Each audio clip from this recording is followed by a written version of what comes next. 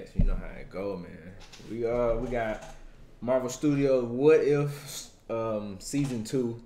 If you don't know What If is basically what was like an anthology animated show for the MCU. Basically, it's all canon, I guess you want to call it, but it's like it's all random stories and then it all connected at the end, like some shit like that. But this season 2, you know, Marvel just they continue to drop. You know, what you got there? So I'm excited to see what they got for the What If season 2. Just in a sense, because so far cinematically they have been failing. So animated wise, that's a different, different genre, different sector to jump into. And then they were successfully with the first, surprisingly successful, because again, It was good. they were super heavily in the cinematic where they were putting praise so heavily into that. And so for them to drop the animated, people were high hopes, but it was a concerning thing because again they got their rep from the cinematic type view. So for them to have that and then jump into the animated and it being a good success going into season 2 right now that they have not really no cinematic success right now, and then seeing what they can do with this cartoon version of the story and see if that they can kind of push that and have some good quotas or that, so they can be like, all right, well, we're not doing too good cinematically, but animated, we're still, we can make some more stories, try to do something with that. Because, again, it's not like people wouldn't watch that. We just really looking for a good story. We're looking for characters that we can fall back into. And then with the What If saga, it really opens that gate for you to do that because it's possibilities on possibilities when it comes to that. So I'm looking forward to see what they got new coming into, what characters, and then two, how is this will apply into the cinematic, story. So just get dive into it, see what's talking about. This kid puts on quite a show. I have eyes on the target. He does not look all that threatening. Looks can be deceiving, Your Highness.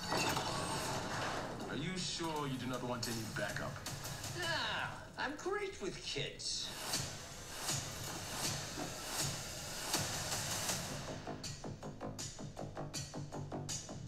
You thought the story was over.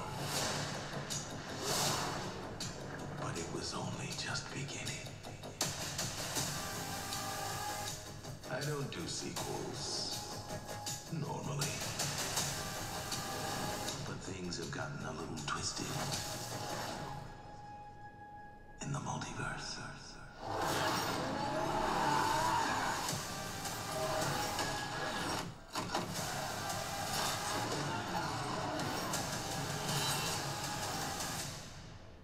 Who is this handsome dog?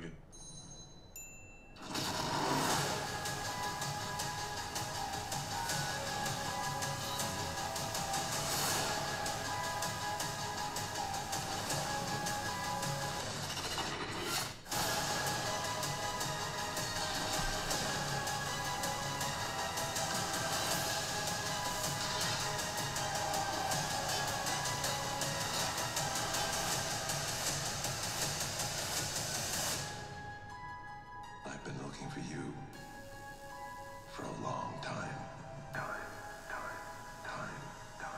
What the fuck is that? Just be careful. I don't think I can bear to narrate what might happen next.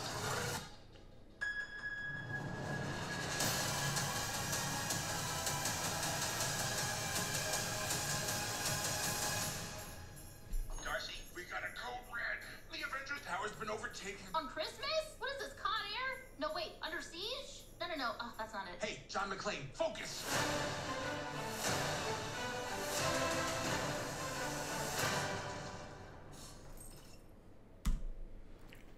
Boom. Okay. I'm gonna say the main scene that stood out to me is that little gladiator ring when they was all in vehicles and all that. I was fucking with that. Yeah, a 9-day event, so they ain't doing 9 weeks because usually anytime Marvel drop content is spread out throughout weeks, so they doing 9 days straight for the holiday, I guess, like that. But I'm fucking with it. It's like, since it's a What If series, you really don't know what to expect because it don't follow any anything normal that most people know about. It's all a mix up of people or mix up of identities. Certain people, different superheroes and stuff like that. Lesser known characters like that girl Darcy. She's not that. She's really just an extra side character for somebody else. Like, why is she getting spotlight? You know what I'm saying? So it really just you don't know what to expect throughout this show. What you thinking, man? Very interesting. I'm liking what I'm seeing. One surprising thing is that y'all not really seeing too much of the, you're not really seeing too much of the Phase 4 characters looking like OGs and looking like alterations of the OGs. If you see it, like, it ain't really looking like they throwing too much of the new stuff in. Look interesting. The little storylines that I seen, all of them pretty much looking like I want to like grasp to see what's going on in it. Just staying from the character standpoint, it looks like they're gonna tie in some great characters for you to be like, all right, man, I want to see this version, or I wonder what this version, and then they gonna have some come back from like season 1. And then seeing Doctor Strange pulling strings in the background still, so he's evil Doctor Strange looking like he's still gonna be that one that you gotta be like, all right, what's going on with him? So it looked like a very interesting, fun trailer. Again, when he had iterated about the 9 days, that's cool, that's very new. I hope it's not more given in that sense that they don't have hope, but I think it's more in the sense of let's just get it done with. That's what I feel. It's like a kind of let's get it done with, see what the people gonna do. It's holiday season, so folks gonna be at the crib watching it. So it makes no sense to really stretch it out when we can kind of just hit them with like 1, 2, and while they're at home. Yeah, and it's an animated season. I mean, animated series. So it's like, so people are not gonna be waiting week to week for that, especially for like however many episodes. But I think they did it like that. The last. Yeah, I feel like I mean, yeah, they did. But like you said, I think them doing that played into what you said about how Marvel a little iffy right now. So who really finna sit around and wait 9 weeks for some animated shit when niggas barely some way stop caring about the cinematic shit. Yeah, but then looking at the animation too is very upgrade from the first one. Like the first anime was good, but this one looks crisp. Like really good animation going forward. Then hope they give me some anime vibes. Marvel. You seen Teenage Mutant Ninja Turtle? They kind of jumped into that little. Hey, y'all can animate this. Give us some fight scenes. That's just like like I seen with the Hulk. With Thor. That one little scene where he's and then that looked fire. If I can get a lot more of that good power scaling and good stuff that you can't do cinematically because of the budget maybe, but animated wise you can just make a big scale. Let me see that. So I mean, y'all did what y'all did on season 1 with Doctor Strange and I gotta rewatch that. Doctor Strange and whatchamacallit, what's his name?